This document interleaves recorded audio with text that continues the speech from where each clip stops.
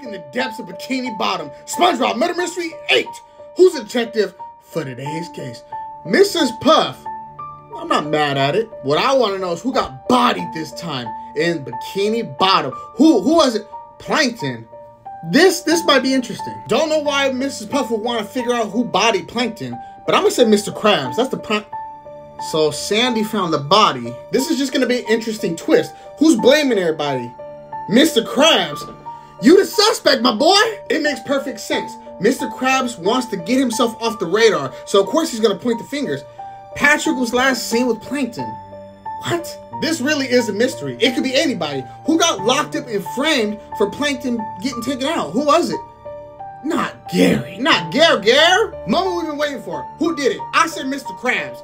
It's obvious. It has to be Sandy.